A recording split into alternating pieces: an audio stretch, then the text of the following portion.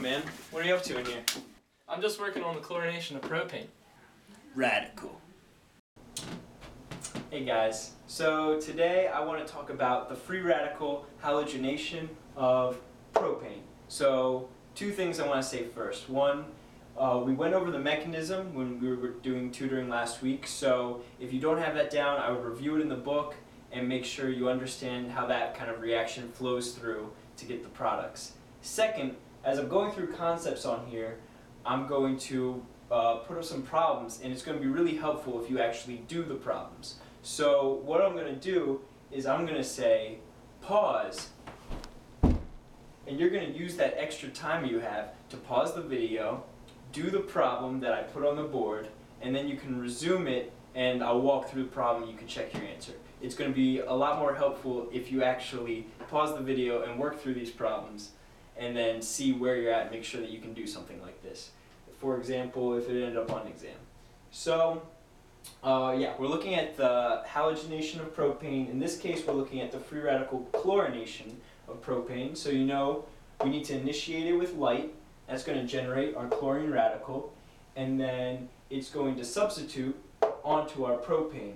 So one thing I want to draw attention to is that there's two different kinds of carbons that this chlorine can substitute on. It can either be one of these N1s, which you can see are the same type of carbon. There's no way to differentiate each N carbon, because if we just flip the molecule around, that carbon becomes that one and that one becomes that one. So we call those chemically equivalent.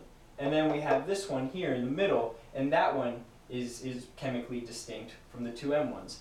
So we have names for them. If you notice, this one is attached to only one other carbon, same with this. So we call these primary. You denote them like that. And we might say that the hydrogens attached to them are primary as well. This carbon here, we say, since it's attached to two other carbons, we say is secondary. And we could say that these two hydrogens are secondary as well. So I want to go ahead and draw up the two products that can happen when you run this reaction. You're going to see that one of them is a substitution onto the N carbon. So we can say that's a primary product. That's at 1-chloropropane. And then the other one is going to substitute onto the secondary carbon. So that would just be 2-chloropropane. And let me just get them up here real quick.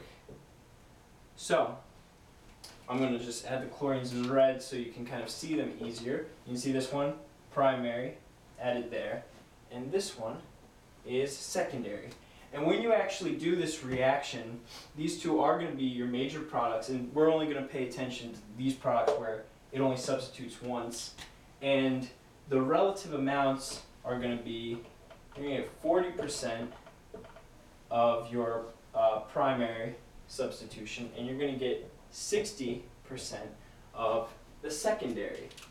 And you know that in the mechanism, the radical is going to abstract a hydrogen to make room for the chlorine to be added onto the carbon. So we may say that the secondary hydrogens have some sort of reactivity compared to the primary hydrogens, and that's going to lead to this disparity here. So what someone might ask you is, what are the relative reactivities of each of these hydrogens? And if you've never done a problem like this before, you might say, oh, well, I just want to compare 60 to 40. So I'll just say 60 divided by 40, and that's going to give me 1.5. So these are 1.5 times more reactive than these hydrogens. And if you did that, you would be wrong. That's because you don't take into account the different amounts of each hydrogen that you have. So I'm going to show you how you do a problem like this. When you're looking at this 40% here, you need to remember that although this sort of substitution happens 40% of the time, there are 6 different hydrogens that it can happen to. We can't differentiate which hydrogen was abstracted to create this product, but we can say that if it happens 40% of the time, if we divide that amongst the 6 different carbons, or the six different hydrogens, we can say how reactive each individual hydrogen is. So if we do 40 divided by 6, and I don't have this completely memorized, so I have my calculator, we get 6.67. So I'm going to put that down here. In fact, I'm going to rewrite that big so you guys can see it. So we just did 40 divided by 6, and we got 6.67. So that means that each primary hydrogen is going to react 6.67% of the time. Now we're going to look over at the secondary hydrogens. So if you notice, there's only 2 of those.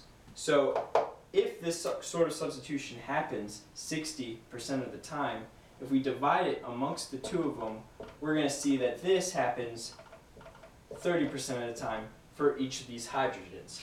So when you're comparing relative reactivities, you're comparing how often the secondary individual hydrogens react to the primaries. So you're comparing these 2 numbers here. So if you wanted to say how much more reactive the secondary is, you could do 30 divided by 6.67, and I won't even write in the percent. They're both in percent, it's unitless. And we get 4.5. So we can say that the secondary hydrogens are 4.5 times as reactive as the primary hydrogens. So I'm going to go ahead and give a similar problem for you guys to sort of practice this concept. And this time it's going to be a free radical halogenation, but I'm going to use butane, so you have to sort of think a little differently. So I'm going to draw out the butane up here for you, just so you can get a feel for what's going on. So adding all the hydrogens, and what this is going to react with, I'm going to say we're reacting it with chemical X. And I'm also going to tell you that X represents a halogen. And I want you to treat this as if it's going through the same mechanism of free radical halogenation. But since this isn't a real thing, I can just make up whatever numbers I want, and I'm going to. So if you notice, there's still only, if you're counting monohalogenation, it happening once, there's 2 different chemically distinct carbons and hydrogens. There's your primary ones and your secondary ones. There's no way to distinguish these 2, and there's no way to distinguish these 2 when it reacts. And your numbers I'm going to give you is, so you're going to get primary substitution 50% of the time, and you're going to get secondary substitution 50% of the time. So now I'm going to ask, what are the relative reactivities of the secondary hydrogens to the primary hydrogens? Pause. Oh, I forgot to jump. Alright, so let's do this problem. The first thing I want to do is count how many different primary hydrogens there are that we're working with. So if you just count 1, 2, 3, 4, 5, 6, there's 6 primary hydrogens. We're going to use this to find out the percentage that each individual hydrogen reacts. And then for the secondary, if you just count, there's 1, 2, 3, 4. So we do a similar calculation for our secondary hydrogens. So when you actually do this math out, you get 50 divided by 6 is going to equal 8.33. That is to say that each primary hydrogen is going to individually react 8.33% of the time. And then 50 divided by 4 is 12.5. So these are both percents. So if we want to find out relatively how much more reactive these are, we just divide the 2 numbers. So if you do 12.5 divided by 8.33, you're going to get 1.5. So that is to say that the secondary hydrogens are 1.5 times as reactive as the primary hydrogens. The idea that secondary hydrogens are more reactive is called selectivity. And as we move forward, we're going to find that the bromination compared to chlorination is more selective. You get a higher amount of secondary hydrogens reacting.